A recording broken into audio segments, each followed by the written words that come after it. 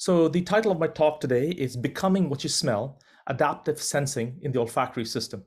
So David told me that this is a talk to theorists. So I'm going to take the liberty of talking to theorists and therefore engaging the flights of fancy that theorists are allowed to engage in without fear that an experimentalist is going to call me out. So I want to say that in advance. So what's this talk about?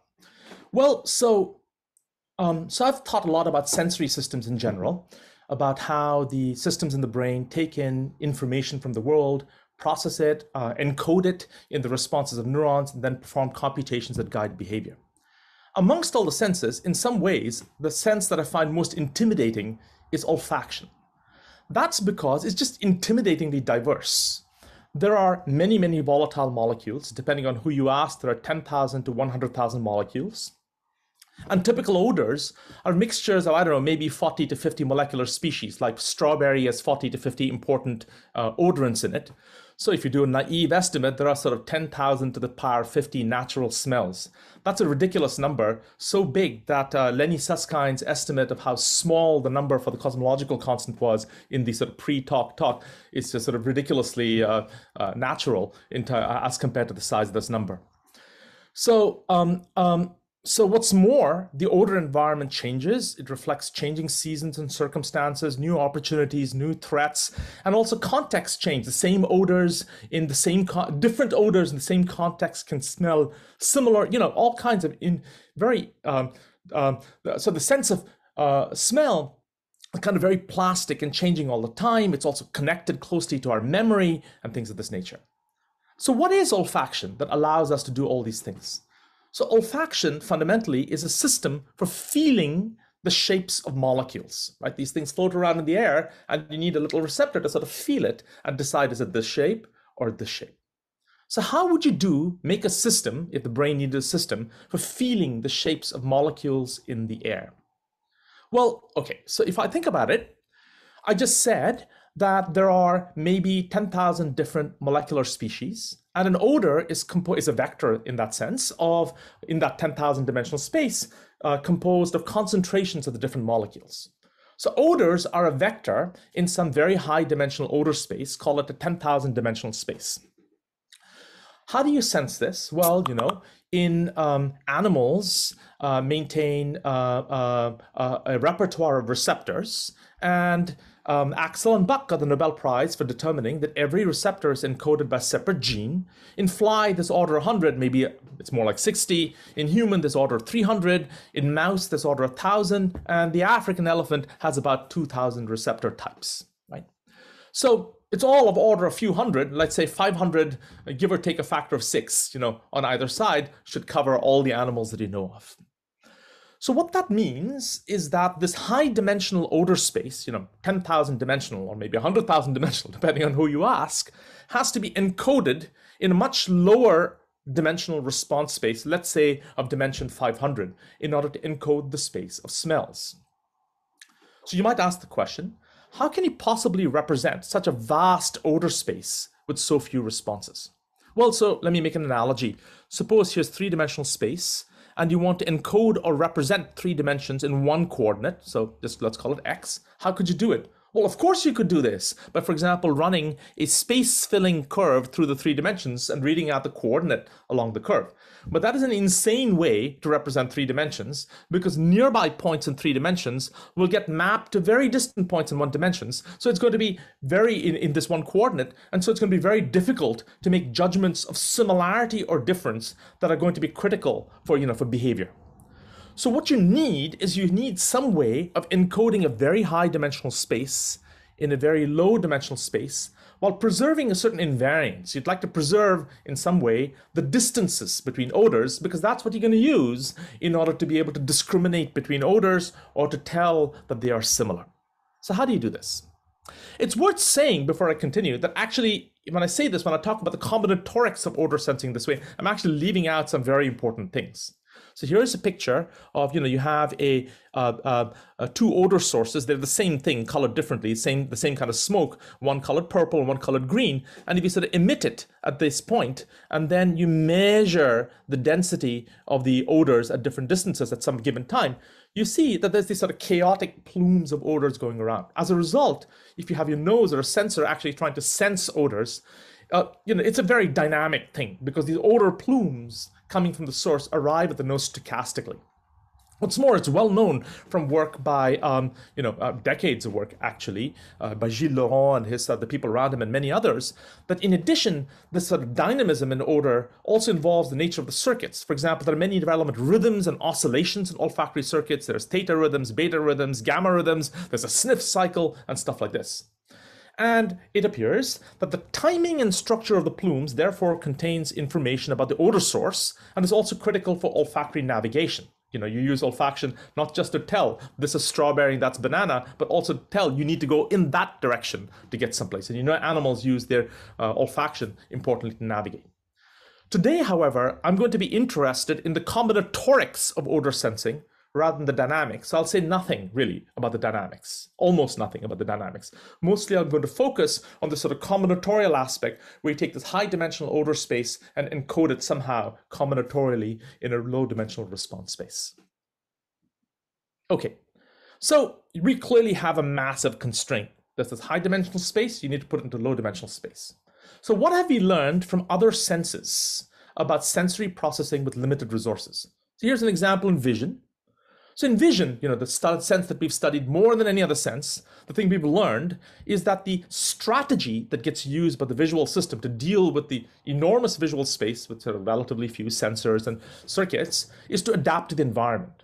So as you know, in vision, the real world is made of objects of different kinds. There are striking regularities, like for example, the distribution of intensities in any color band has this log normal structure. There are long range correlations, which are scale invariant, so that the power spectrum is in a straight line and log plot. There are all these kinds of regularities.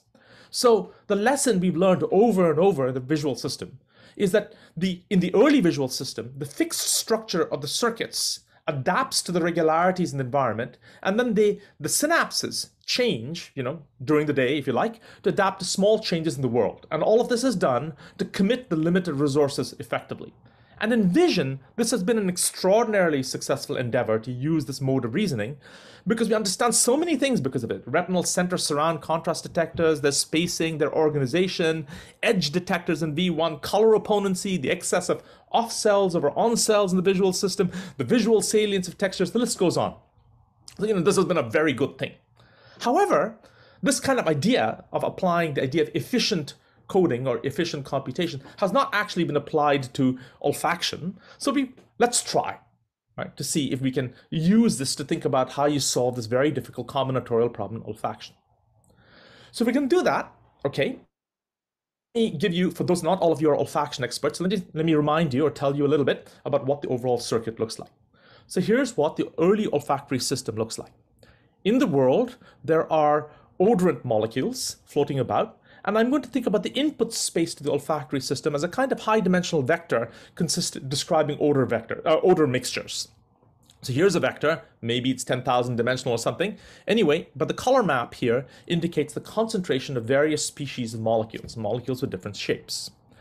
In stage 1 of the olfactory system, in the olfactory epithelium in mammals, in invertebrates, there are the olfactory receptor neurons. Each receptor neuron expresses one kind of receptor, and you've got many neurons that express the same kind of receptor. And they may have different kinds of binding affinities for the molecules of different kinds. We'll have more to say about that later. In the second stage of the olfactory system, in the olfactory bulb, for example, in vertebrates, all of the outputs of the receptor neurons of a given type, namely ones that express the same receptor, are collected in structures called glomeruli. So this is like a summation of, you have many receptors. Let's suppose you've got many of these red receptors. You collect the red receptors into one structure called the red glomerulus, and then sort of add the signal together in some sense. And then some processing is done, especially lateral inhibition, so that to sort of decorrelate the signal and maybe beat down some noise. And then it appears that there are random projections, statistically random projections from the second stage, the olfactory bulb, to the third stage, which is the olfactory cortex, the piriform cortex in mammals. And then decisions get made by the animal based upon the cortical representation of odors that's produced after passing through this pathway. So I'd like to think about the logic of this pathway today in terms of encoding this sort of highly combinatorial kinds of odor representations. So what am I going to do? Let me summarize. I've stated that the challenge I want to think about is that there are many kinds of volatile molecules and very few receptor types in the nose. So I'd like to know how we're able to distinguish and discriminate smells. There are many, many results that we have on this. So I'm just going to start at the beginning and keep talking. I'm not going to get to the end, and I know that. So when we get to the stopping point, I'm just going to stop. And then you can ask me about any of these things in question time if you so wish. I'm going to start at the receptor periphery, talking about compressive combinatorial sensing, about how you can use the combinatorics of odor receptor binding in order to encode a high-dimensional space faithfully in a low-dimensional space. Then I'm going to observe that the olfactory receptor abundances actually change all the time. Your olfactory receptor neurons are dying all the time, and there's neurogenesis producing new neurons already in the olfactory epithelium. And I'm going to argue that if you believe yourself that the olfactory system is adapted to the natural world, then the abundances of the different receptor types, of the different olfactory receptor types, should be changing as you change the experience of the world. So I'm going to argue for what that should look like and then provide you with some experimental data that seems to suggest that the predictions are correct. These two first parts will be done with a very simple model of olfactory sensing, which is basically linear sensing. We're going to linearize the otherwise nonlinear sensing around an operating point just to make some progress. But then I'm going to argue that it's time to get serious. Real receptors are definitely nonlinear in their responses to mixtures. So I'm going to do some classical biophysics in order to work out how receptors should be responding nonlinearly to mixtures of odors, mixtures of odorants, and I'm going to show you data showing that the model works well. I'm then going to discuss how you might decode such a complex combinatorial code for mixtures of odors, and I'm going to argue that the algorithm that we're going to talk about, which uses the power of silence, namely some receptors not responding, if you were to write it out as a neural network, it looks like the pathway in the brain. That's no proof that that's what's going on, but I'll suggest experimental tests that one could do. And then the final thing that I have to talk about, I'm sure I'm not going to get there, is that having said all of this, as though the receptors encode whatever they're doing, actually olfaction is a really plastic sense. If you smell two different odors, really different odors with different molecules, and you keep presenting them in the same context, they'll start smelling different to you. They'll start smelling the same to you if you present them in the same context. That could be just a perceptual thing deeper in the brain. But actually, there's evidence that already in the olfactory cortex, the actual representation of the odors converges. So you present different odors in similar contexts, and after a while, they look the same in your brain. They are the same in the brain, right? As far as you're concerned, they are the same. So how does that happen? And we have results about how you might use the various circuit pathways and projections to do that. So all of this is clearly trying to build a theory of the early olfactory representation, why it's constructed the way it is, and how it changes with experience. Okay, and then I definitely don't have time to talk about neurogenesis. So I've graded out. Good. So that's the plan, and we'll see how far we can get. David.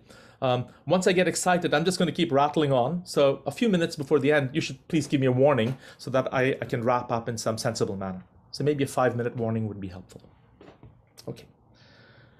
So great. So let me start at the beginning. So I'm going to start by talking about the compressive combinatorial sensing of odors.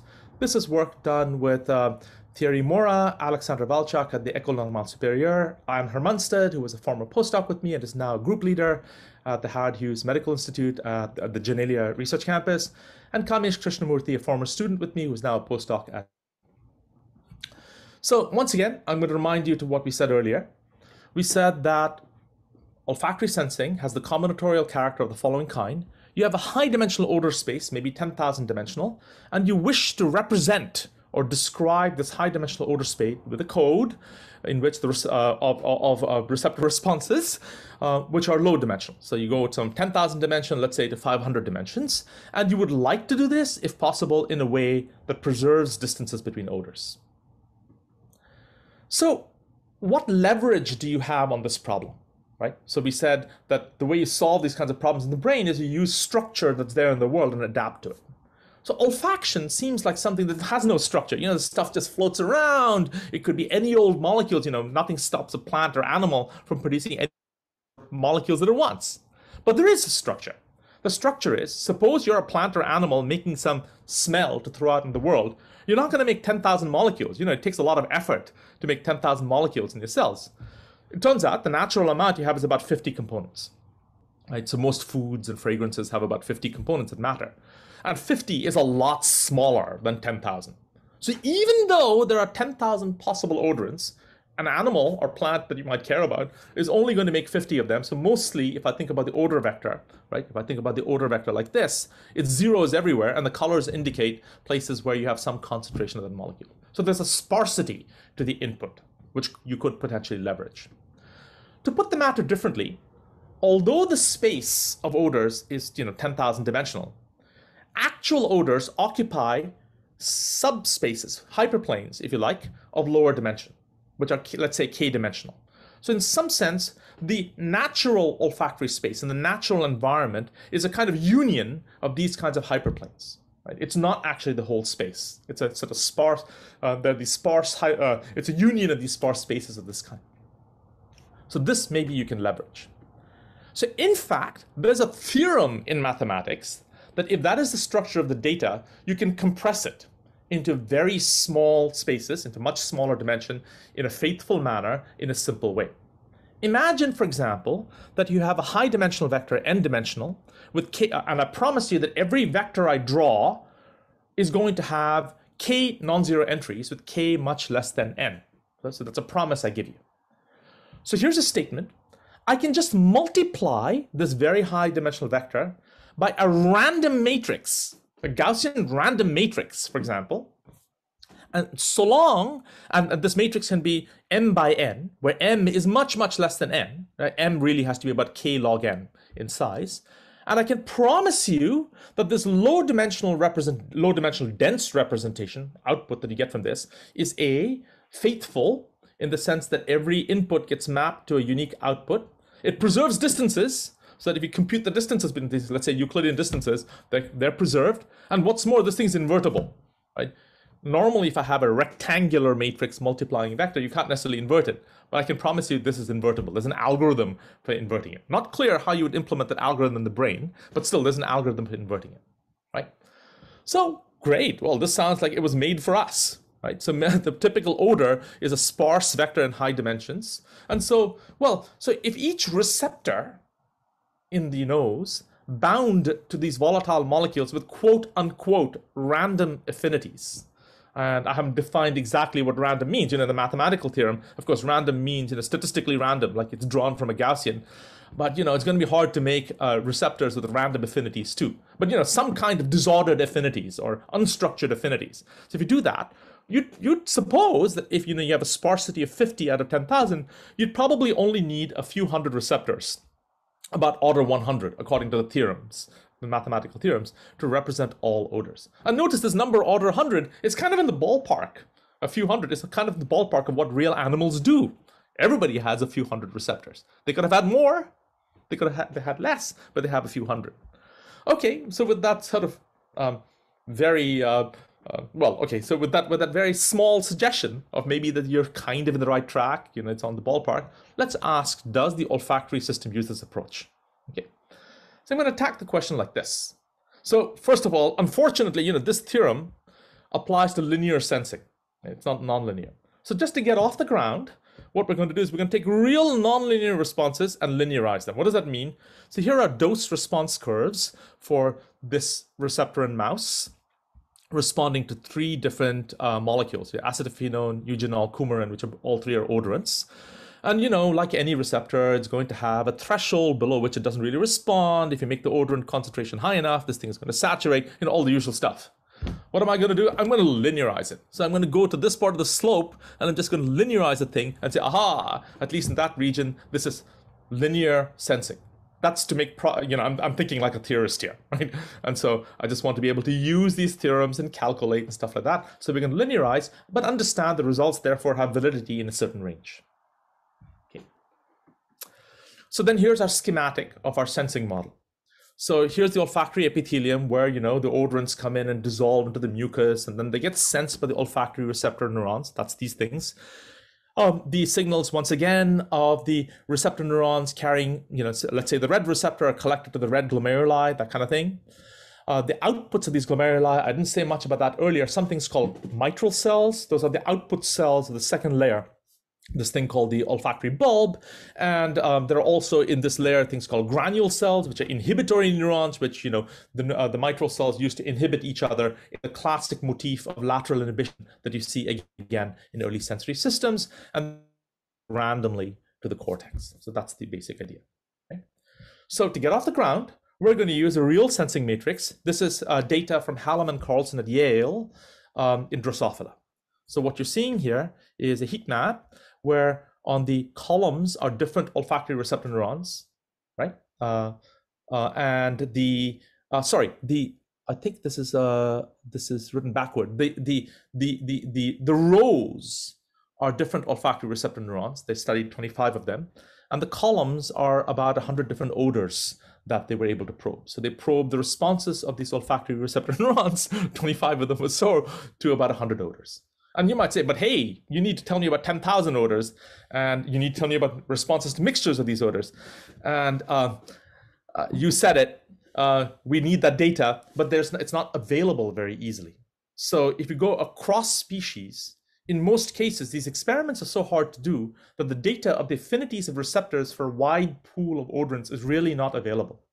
So one of the things that I hope will happen that will certainly help us theorists, and I think help the field over the next few years, over the next N years, is sort of more complete, comprehensive databases of these sort of receptor odorant binding affinity maps. So that'll be very helpful for understanding olfaction as a sense. So anyway, these kinds of surveys are happening more and more. So hopefully the data will come in.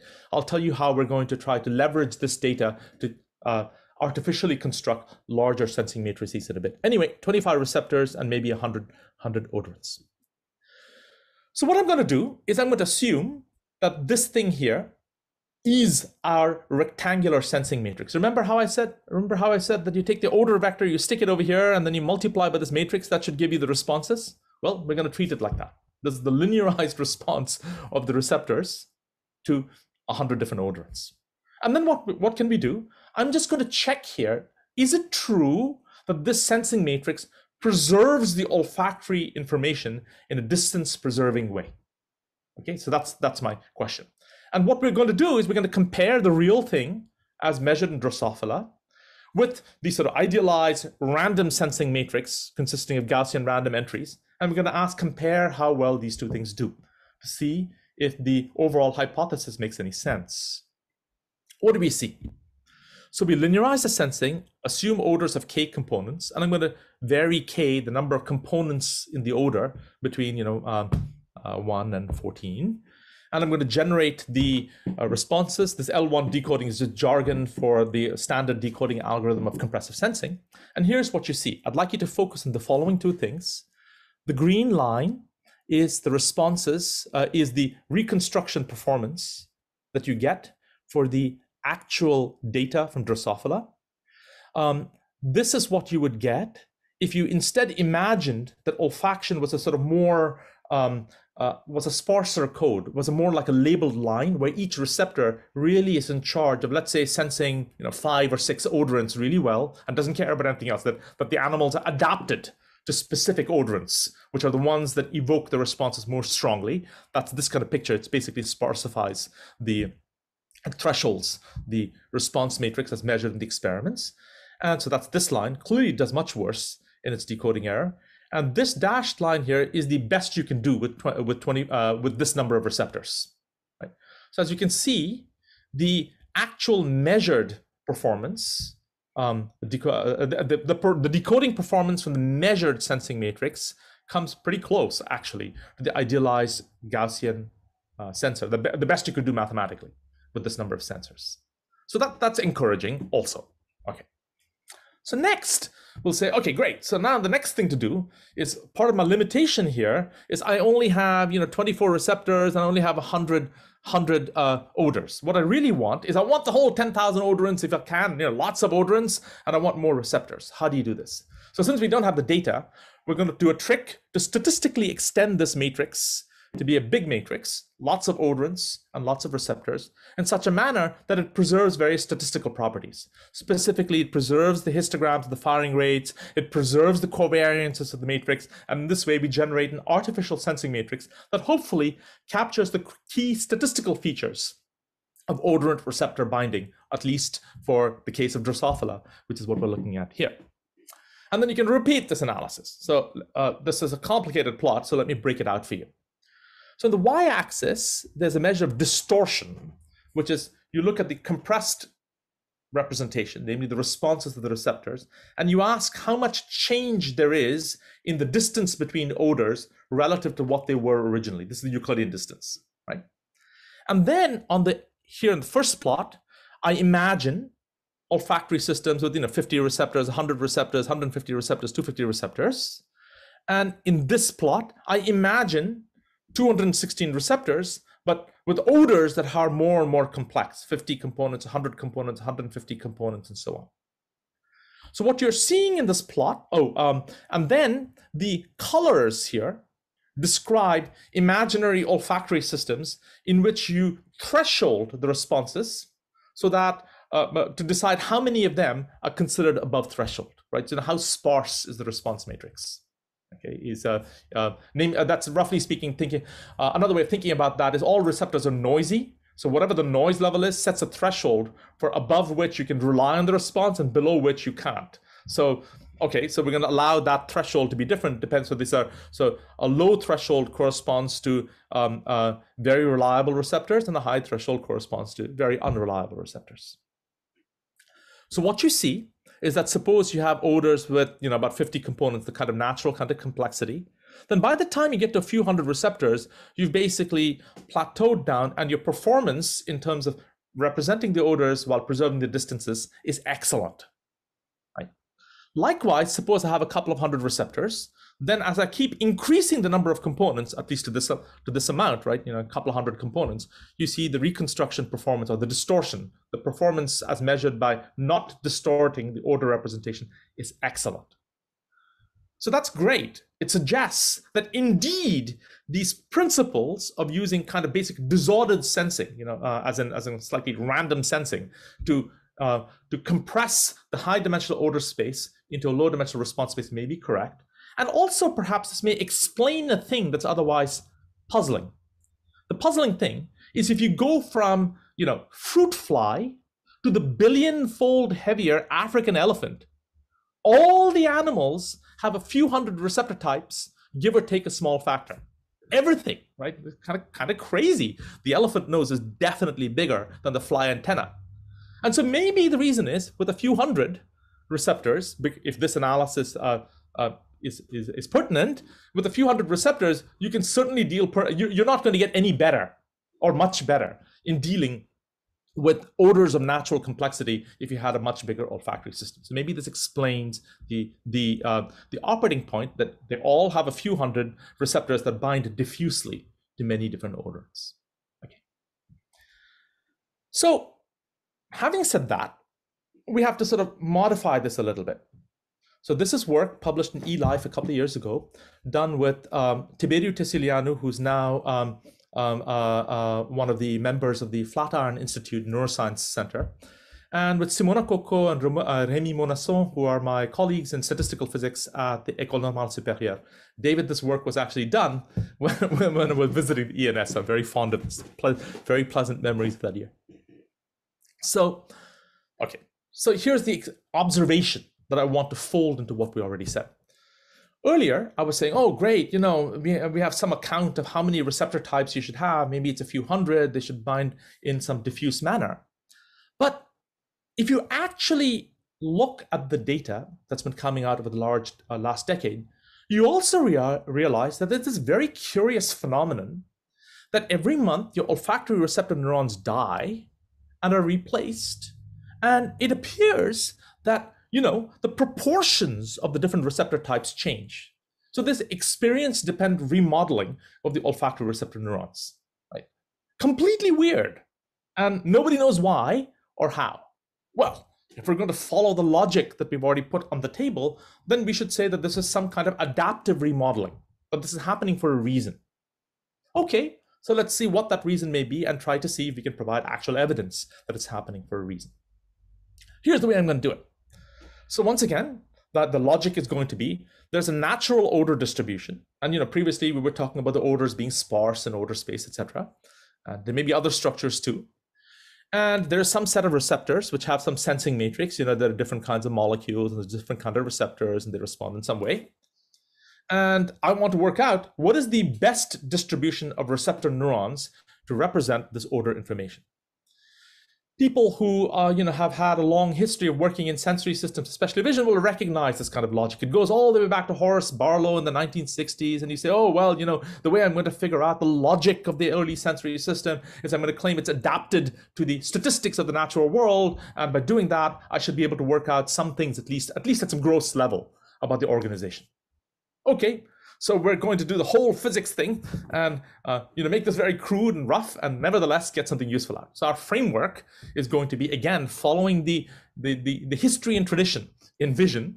We're going to suppose that the odor receptor distribution is organized to maximize information in the sense of information theory and bits of information and so on, to maximize information about the odor environment from the olfactory receptor response. A precedent for doing this, a successful precedent, is there's a paper I wrote once with Peter Sterling, David Brainerd, and Pat Garrigan on the relative abundance of red, blue, and green cones in the primate eye, and arguing that it was adapted to natural image statistics. So we're trying to do a similar thing here. So we're going to make a very simple model, clearly not reflecting all the odor plumes and what have you that are floating around. But I hope you'll see there's some useful universal things that come out. So the simple model says that, well, the odorant distribution is kind of Gaussian around some mean with some covariance matrix, right? And this covariance may be structured so that you have this sparse structure with, every odorant has only 50 components, whatever. There's something.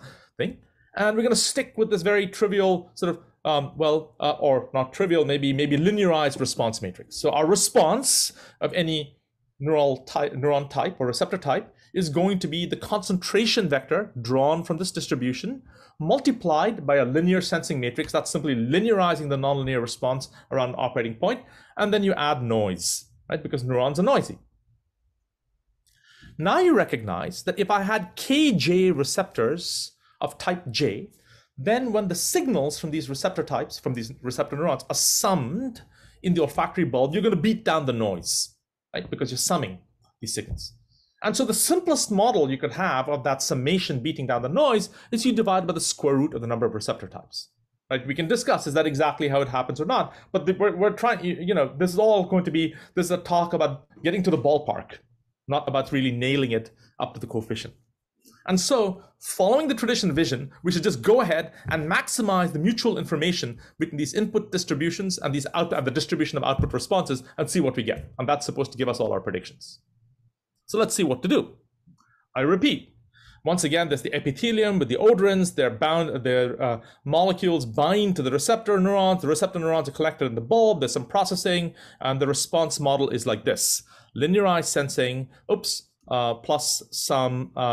I think there's a typo here, plus the effects of noise. So this is a calculation, right? It'll take you a little while to do, but straightforward enough. The answer is that the mutual information between the responses and the odorant concentration distribution takes the following form. This is the mutual information. And the mutual information is 1/2 trace of the log of the identity matrix plus a product of 3 matrices. Let me talk you through those 3 matrices. K is a diagonal matrix of all the receptor abundances. Our goal is to fix these receptor abundances, choose them to maximize I. That's what we want to do. Sigma is a diagonal matrix with a noise variances. You can readily imagine that that's going to be important for determining how much information you get. And Q is something that I'll call the overlap matrix. So if you take C to be the covariances of the odors, then SCS transpose, where S is a sensing matrix, is something like the covariance of the output responses. So for those of you who are familiar with information theory, you may remember that in the standard Gaussian channel, if I have a single Gaussian channel, the mutual information between input and output is 1/2 the log of 1 plus the signal to noise ratio, right? And the numerator is the variance of the signal, and the denominator is the variance of the noise. So this is basically like that. Sigma inverse is like the noise variance, and K, Q are giving you the signal variance. So it's something like that. Anyway, we have to find Ka, all these receptor abundances, to maximize the mutual information. What do you get? So this is again a calculation, and it turns out that the answer you get is such that the receptor abundance that you predict is correlated with the inverse of this overlap matrix. So the overlap matrix, once again, has something to do with the covariance of the responses. So I'm not breaking that down further because it's a little bit complicated what happens, and for a certain reason. So, it's very common in sensory neuroscience to say, well, how should you organize your sensory system? Well, some receptors have high signal to noise ratio, so they're useful, right? The signal is much bigger than noise, and some receptors don't, so they're kind of useless. So you should keep the ones that give you lots of information because they have high signal to noise ratio, and dump the others, right? That's clearly what you would do. What this is telling you is that in this problem, it's much more subtle. You're actually correlated to the inverse overlap matrix, so that's a global effect. So what can happen here is that you could have a whole bunch of weakly responsive receptors that provide you more information than one strongly responding receptor. So you may want to dump the strongly responding receptor in favor of many weakly responding receptors. It depends. It depends on what the noise is like. It depends on what the covariance in the odors is like. So it depends on all of these global factors, which to me then begins to explain why it's so difficult to understand the organization of the receptor distribution in the olfactory system. It isn't like, if this responds, if it talks a lot, it's useful. That's not clear. There's a global effect going on. So let's break out what these global effects are. So here's one. So suppose you have lots of olfactory receptor neurons, right? I tell you, you are allowed to buy 10 million receptor neurons, right? So if you have lots of receptor neurons, it hardly matters. Everybody's going to have high signal to noise ratio because you can throw lots of receptors at everything. And so what basically happens is if you optimize this mutual information, all of them are expressed with similar proportions.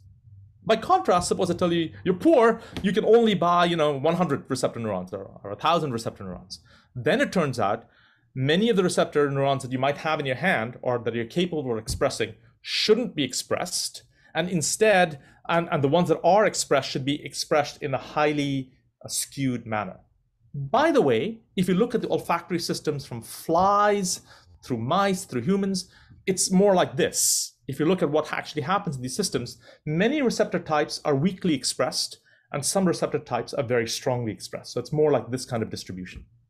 So there's a prediction here that you could in principle compare with, across species, that receptor diversity should increase with ORN population size. So I haven't really done this very carefully. There was a sort of half a dozen animals that I pulled out. So that's not really enough data to actually say much. And the elephant isn't here because when I made this plot, I didn't have the elephant data. Anyway, so it's sort of generally true that receptor diversity increases the number of olfactory sensory neurons, but you have to be a little bit careful with this because, as is well known, animals also have specific niches. So if you really, really, really care about the smell of banana, maybe you should, overemphasize banana. I don't know. So there's sort of niche type issues that aren't dealt with in translating this plot into this plot. So I wouldn't take this too seriously as a comparison. However, here's something that we might try to take more seriously. Imagine that I have two environments with different covariance matrices for the odorants. They occur with different kinds of frequencies.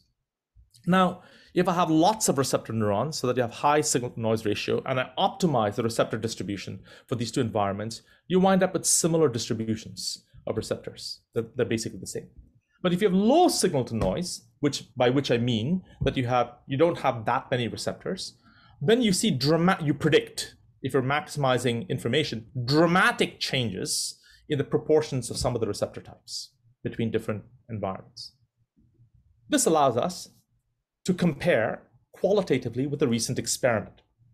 There's a beautiful experiment by Ibarra Soria et al., Joel Mainland's lab, in which they did the following thing. They raised mice in environments, they were the same mouse, right? So genetically identical mice, and then raised them in environments where different populations were exposed to different odorants in their water. So the covariance descriptions, the covariance matrices were different.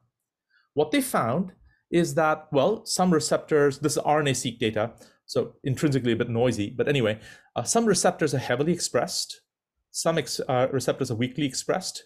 The heavily expressed receptors don't change much between environments. The vertical axis here is the change in the receptor count between environments, between these odor environments. And if you go this away, this tells you that the weakly expressed receptors show dramatic changes between different environments. Now, we would love to just reproduce this. If someone gave us the sensing matrix for the 1,000 mouse receptors and all the odorants that are there in the experimental setup, we'll just do this and compare. But we don't have that, right? The data that's available is you have 60 receptors and 100 odorants. So we did our best with that. We took the 60 receptors and the 100 odorants and sort of did a mock experiment of this kind, right, in silico. And here's what you find. You find some receptors are heavily expressed, some receptors shouldn't be heavily expressed, and the ones that aren't heavily expressed change a lot more between environments than this one, than the heavily expressed receptors. So the theory clearly reproduces the qualitative structure of the experimental results. You wouldn't take it to the bank because it doesn't settle anything, because you need more here. But I submit it to you as a helpful piece of preliminary evidence. The real way to check this, I'm going to skip that. The real way to test this theory is through environmental engineering. You want to engineer correlated versus uncorrelated environments, like in the natural world. You need a complete library of receptor responses in mouse, and you need mechanisms for receptor population adaptation that we can talk about. So, David, how am I doing on time? You have 6 minutes. Okay, so I'm going to ask you to pick. You want me to talk about the Wait, I have an echo. Where's the echo coming from? You know what? Maybe I'll just keep going with the talk and very quickly talk about nonlinear sensing of mixtures, and then give you a little snapshot of the final ideas. So, to do all of this, so now clearly we're at the stage, those two results tell you that we're at the stage that at some qualitative level, at a ballpark level, things are working. So it's time to sort of get serious. And some things are experimental, you need more data, and some things are theoretical. For example, one of the theoretical things that you need to get straight is sensing of olfactory molecules, of volatile molecules is nonlinear. So that's quick to do, so let's just do it. So this picture of a matrix multiplying vector is just wrong, right? Because there's sort of complicated nonlinear effects. And how can you do this? Because there's no way the experimentalist can deal with the combinatorial challenge of measuring responsive receptors to all the possible combinations of odorants. So what you need is a biophysically motivated model. You need to do the actual sort of physics of the thing. So I'm going to remind you, and we're going to pass through this very quickly, that this is a very well-studied subject for a century, right? You can write down, here's a receptor, there are multiple ligands, the ligands have different binding affinities, they bind to the receptor, then the receptor transitions to an activated state, blah, blah, blah, blah. You can work out the answer, you can read out the answer from a book, whatever you want. And you can work out in this way. This is a competitive binding model. You can work out the predicted response of receptors for a competitive binding model of this kind. Very classical biophysics. Does it work? Hey, look at this.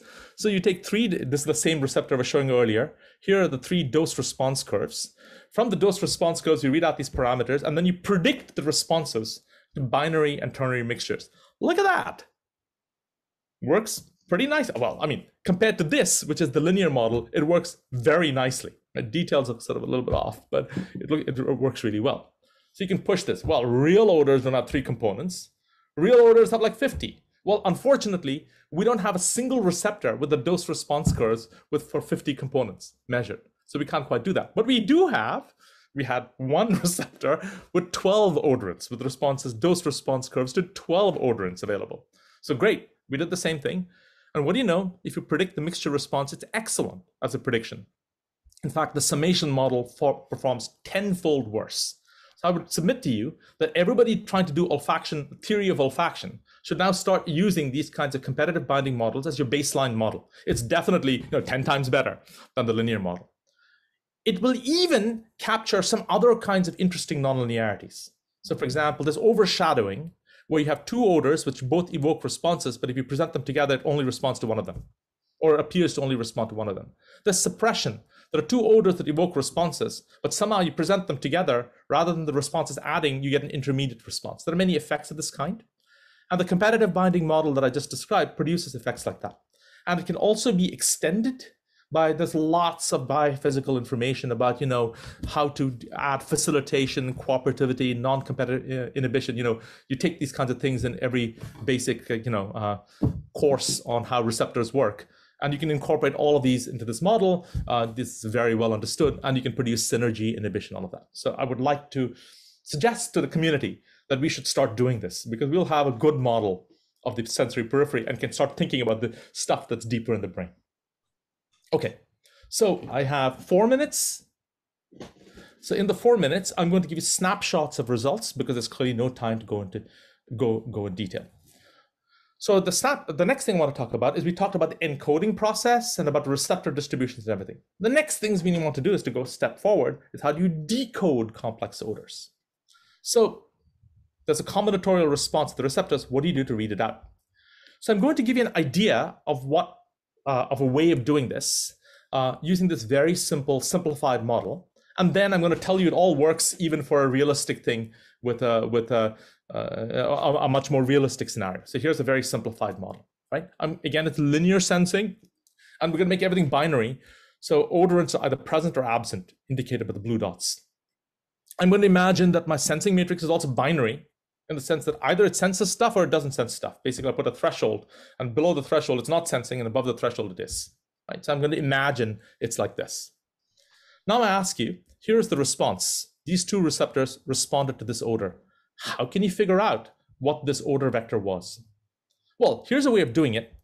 Look, this receptor at the top didn't respond, which means that these two odorants, odorant 2 and 4 must be absent. This receptor didn't respond, so odorant 3 and this was actually 5, 6, 7 must be absent. So we call this estimation by elimination. Basically, silent receptors, non-responsive receptors, because of the combinatorial nature of the code, eliminate most of the possible space. And then you can simply work out what the molecules were. It's a kind of amazing thing, actually. To see if it works, you got to check the statistics. And here you can work out using, basically doing the statistics of this. You can show that it will work.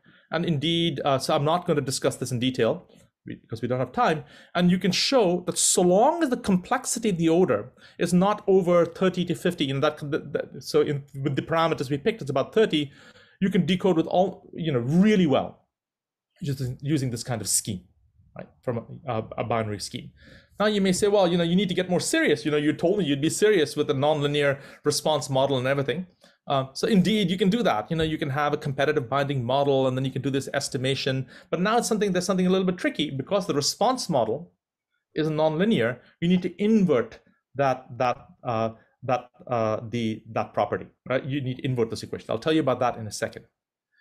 Instead, I'd like to tell you that if you do this plot again, where 1 minute, 0 minutes, 1 minute. So David, I'm going to assign you to ask me about the slide at the end. You should say, tell me about the slide you left out, because there's a very cool thing in it that I'd like to tell you about. Okay? But I'm going to tell you that if you try to rewrite this algorithm into a neural network, the implementation of the neural network really resembles the olfactory pathway, in the sense that there are receptors, then you have to collect the signal, you've got to beat down the noise, and you project randomly, and then you have some sort of the kind of balanced network that you have in the brain, and this will implement the decoding algorithm. Again, that's no proof of anything, but it's suggestive that that these things work together. I'm going to stop there because I'm out of time. And I'm going to leave these experimental tests of this idea up. And if you ask me about this, I'll tell you about the other slide I missed, and about this, and about a behavioral test that we actually already did that seems to work out.